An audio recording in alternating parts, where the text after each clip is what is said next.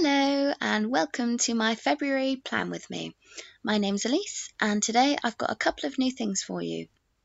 First, as usual, I'm going to do a very brief flip through of what I've got so far for January and explain what I'm loving most about this month's mood tracker. I'm going to show you my new habit tracker that could be especially helpful for someone with a medical condition. I'll be showing you a quick, easy spread I've made to help me change any unhealthy reoccurring negative thoughts that I might have. I'm going to show you my secret weapon that I use to find inspiration and put myself in a positive frame of mind. I'll be taking you through my new challenge that I've set myself this month. And finally, I'll be showing you my new and improved weekly spread. So first off is my flip through for January so far. And for this month, I decided to go with an Alice in Wonderland theme. I've got my monthly spread, which I've pretty much kept the same for February, as I find it gives me plenty of space for the sort of things that I personally need. Here we have my mood tracker. I gave myself boxes 3 squares wide so that I could track my mood through AM, midday and PM, and I found this really helpful and that it's helped me to realise that my most productive times are in the mornings. Now this means that when I plan my day ahead, I know the best and worst times to plan different tasks because I've got a better idea of my energy levels. So I really recommend using this kind of mood tracker every now and again so that you can notice any patterns in your energy levels and plan accordingly. I don't always have all my colours with me, so I've also used numbers for each mood. I could just leave it as it is, but I will fill in the corresponding colours because it's easier visually to spot any reoccurring patterns. I have my habit tracker on the right, which is pretty standard this month, but I'm changing that one up for February. Next are my few lines a day pages, where I write a little about what happened that day or what I'm particularly grateful for. I've got my business tracker and my YouTube ideas page. I've got my page titled Little Gems, which I use as a brain dump and space for tasks to get done that month. And now this is my weekly spread, which I loved because I like the layout and having my tasks in a list form, but it was a bit plain, so I've jazzed it up a little bit. I gave myself a mini calendar and highlighted the corresponding week because I like to see where I am in the month. I've got my little plan ahead box, which is just a quick list of the things I need to consider when planning my day ahead.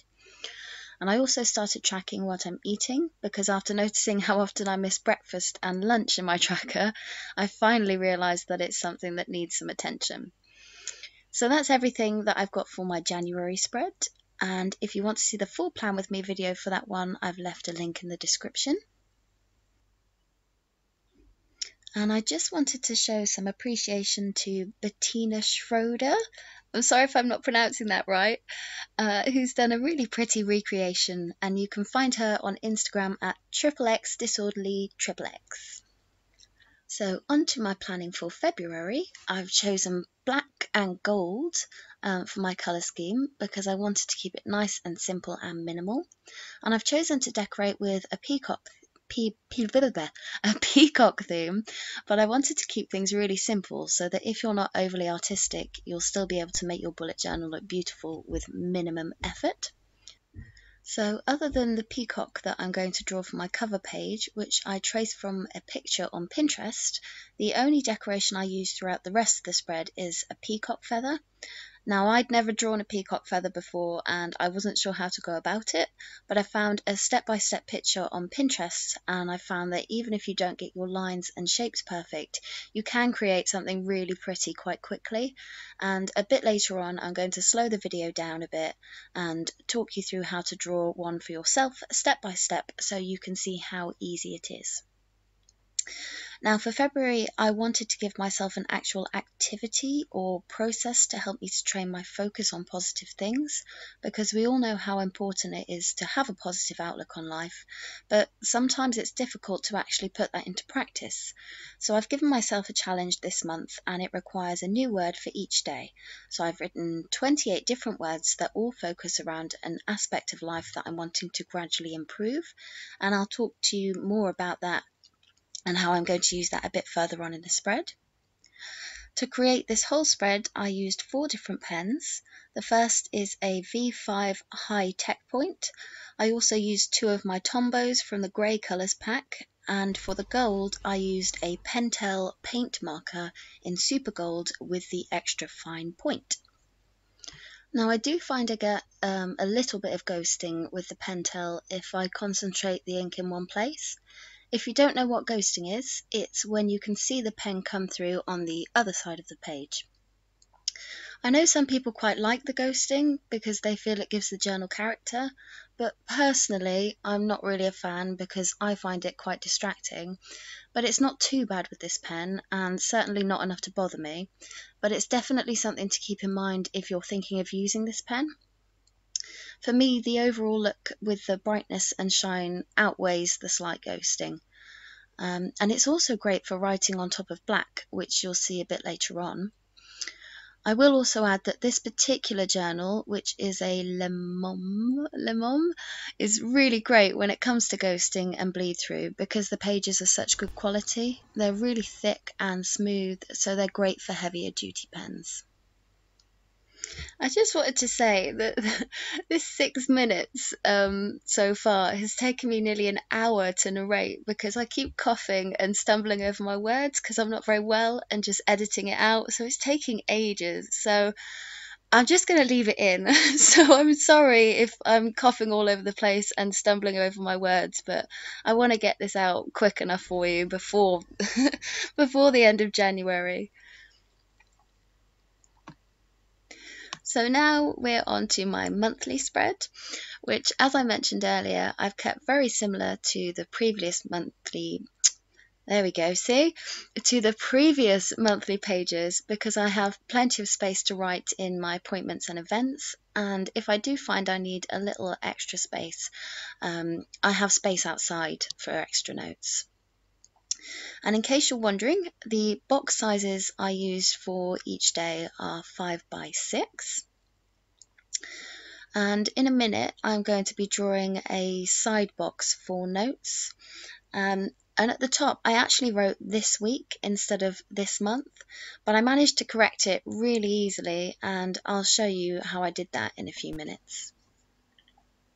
I actually made quite a lot of mistakes in this February spread. I don't know if it's just because I'm feeling poorly or what, but to start with, I was sort of panicking and thinking, oh, it's not going to be perfect for the video. And then I thought, you know what? Planning is supposed to be fun, and people make mistakes. It happens, and you just got to get used to it. So, I mean, like here, I added an extra day. So I just wrote oops in the box. So now I'm just going to talk you through how I drew the peacock feathers. And I've got this little step-by-step here for you to make it easier to explain. So first I drew a little sort of teardrop shape with a thin curvy tail. Then you add a sort of egg shape to the top.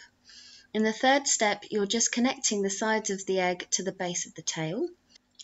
The fourth step, I've added in another line around the teardrop, a circle towards the base of the teardrop, and then a little heart inside that circle. And finally, the fifth step is to add some thin lines coming out of your wiggly tail and teardrop. And you want to follow the rough shape of that egg and your side line guides. I've probably made it sound more complicated than it is, but trust me, if you just have a go, you'll see how easy it is.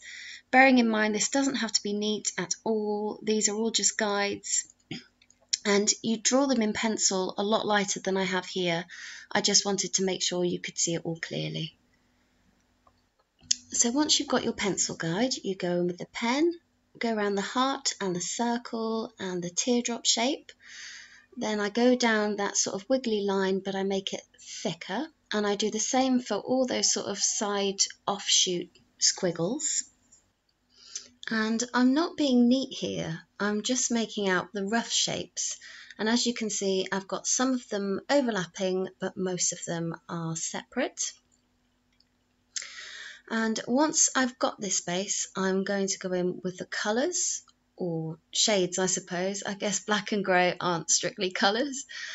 And I'm filling in the teardrop border and the heart with black. and I'm making the main head of the feather gold and colouring the little circle in afterwards with a grey tone, and I just added that sort of edging there on the side. Now the final stages are the bits that I think really make it pop. I'm filling in a few of those offshoots with the grey, just randomly picking out a few, and then I'm doing exactly the same thing with the gold. And I'm not really picking specific ones, I'm just sort of scattering it about randomly here and there and everywhere. And I've made some of the bases of the gold bits a little bit thicker. And then I'm using my gold to draw these random sized dots around it. I suppose a bit like sparkles, just because I just think it looks pretty.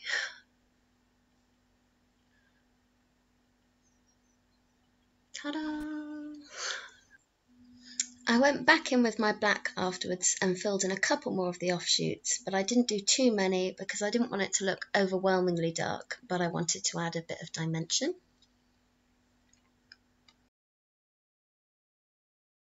And there you have your black and gold peacock feather. If you wanted something a bit more colourful, you could use a reference picture of an actual peacock feather to get the colours in the right places. So this is how I corrected my mistake on my notes box. I just took some black and gold washi tape and covered up what I'd written before, and then added this month at the bottom. Quick, simple, easy. So that's my monthly spread done, and now we're on to my new habit tracker. So for this month's habit tracker, I've turned it into a sort of mood slash habit slash symptom hybrid. For those of you that don't know, I have fibromyalgia, and I found a quick definition because it's kind of complicated to explain.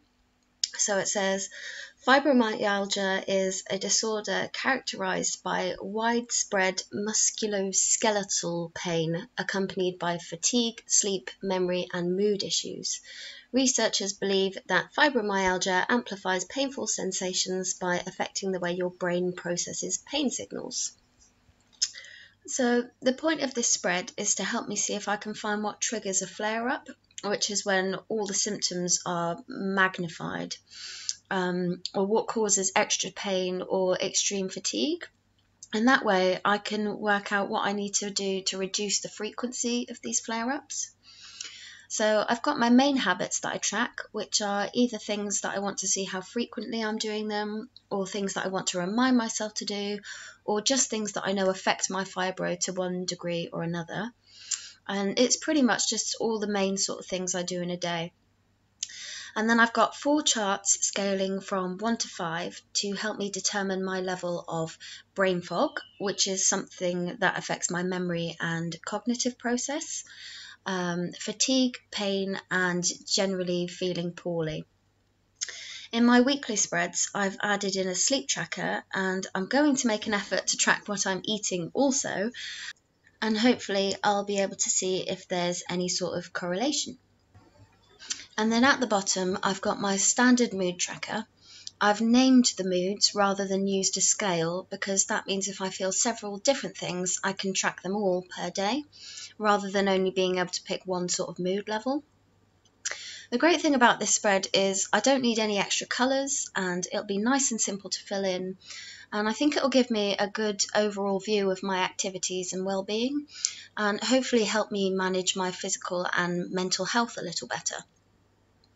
I think this sort of spread could also work for other medical conditions where you want to track symptoms and triggers, such as chronic fatigue, or even for depression and anxiety. I'm also hoping that it'll remind me to give myself a break. I found that this month I've been sort of beating myself up a bit for not doing better. And I think that it's because I spend so much time trying to hide my fibro from others and trying to pretend that it's not there, so that it has as little impact on others as possible. But sometimes I forget that I'm not always functioning as well as others. due to health problems that I can't control. So I'm hoping that seeing the evidence of it will remind me to be kinder to myself and give myself a bit of a break. And if any of you struggle with health difficulties, I think it'd be a good idea to give yourself a break too. I don't think it's going to be a spread that I use regularly because I don't want to get into the mind frame of obsessing over symptoms and triggers. I just don't want to put too much emphasis on the negative side of things. But I think it's important to address the issue so that I'll be better equipped to manage it. So this next spread is a really, really simple one. I believe wholeheartedly that our thoughts create our reality, and so I get that it's important to think positively, but sometimes it's easier said than done. If you have a really negative, worrisome, or stressful thought, it can become really hard to turn it into something really positive because you don't really believe it. And if it's a thought that keeps coming back to you over and over, it means that it's a thought that you've practiced quite a lot. Practiced thoughts turn into beliefs, and beliefs are difficult to change. So to try and combat this, I've decided to write down the negative thought and then find a slightly better thought. So then I can start to consciously repeat this new thought and turn that into a belief. Once I've done that, I can try again to make that thought a little better until I've gradually brought myself to a more positive frame of mind. For example, the thought, I'm terrible at being organised, could turn into, I'm not always unorganised, to, I can remember times where I have been organised, to, there have been times in my life where I've surprised myself with how organised I've been, and so on and so forth. I added this quote at the top to remind myself that number one, don't take it all so seriously, and number two, to remind myself that I don't have to be happy and perfect and feeling on top of the world 100% of the time. I'm only human and everyone has an off day. So it says, some trite inspirational quote about overcoming things or some shit, I don't know, fuck off. Excuse the language, but I thought it was quite appropriate for what I was trying to achieve. Now we are going on to my challenge spread, and I've picked an area of life that I know isn't my strong point, which is being proactive, planning ahead, getting on with things, and seeing things through till the end. I've gotten quite good at telling myself the story of how I'm failing in these areas because I've spent a long time practicing and believing them. And sometimes I'm guilty of mentally beating myself up for not being organised enough or proactive enough. I'll tell myself off and be stern with myself, but still struggle to find the motivation to get up and go.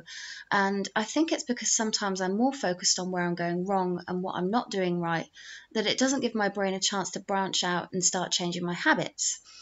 I knew I needed to start telling myself a new story, but I wasn't sure how, so I came to the conclusion that I needed some prompts.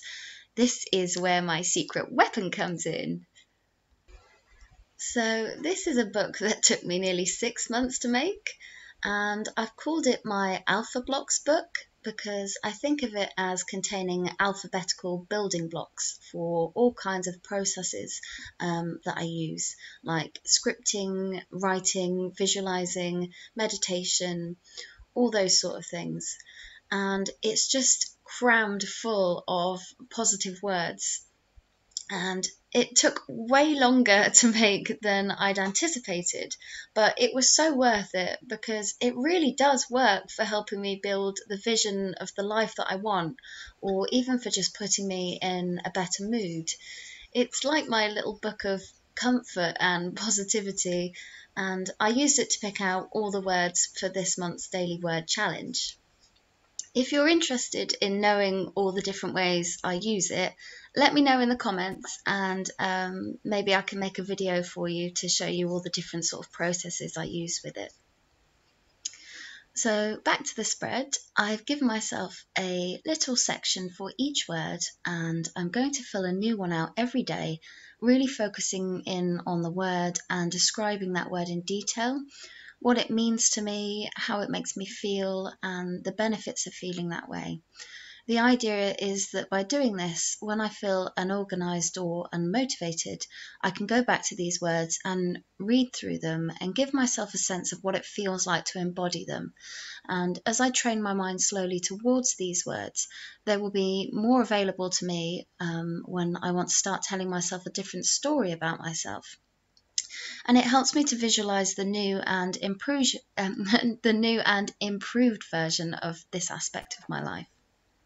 I think it's absolutely fine and actually necessary to admit that there are aspects of yourself that could do with a bit of improvement, because if you don't acknowledge it, then you can't do anything about it. But you've got to find a balance between self-awareness and self-destruction. Once you've acknowledged that you might need a bit of self-improvement, it's important not to fall into the trap of beating yourself up for your so-called flaws and failings. It doesn't help, and it's just a waste of your time. Either take steps to modify this aspect of yourself and improve, or learn to accept it. So that's it for my challenge spread. I'm going to skip now to my weekly view because you've seen me do my work tracker and my sort of brain dumpy page before, so we'll go straight to the weeklies. So I've kept my weekly spread really similar to what I've been using in January. It's still laid out so that I can put my tasks down in a list form, and I've glammed it all up a bit with the washi tape and the different shaded lines, because when the week ahead is visually pleasing, I tend to check in more, which helps me stay organised. I added some extra bits in this week. I've kept my small monthly view so I can see where the week falls in the month, and I've added a sleep tracker for the week. I messed it up a little bit because I added some extra 7s and 8s for some reason. But like I say, mistakes happen. I'm learning to embrace it. I've still got my plan ahead box, I had some fluff on my laptop, which reminds me what I like to plan for the day ahead. And I've added a mini weekly tracker for the things that I'm aiming to do every day. So we're pretty much at the end of this month's plan with me. I really hope you enjoyed it. As usual, I'll leave the link for the products I'm using in the description below. And if you have any questions, feel free to ask.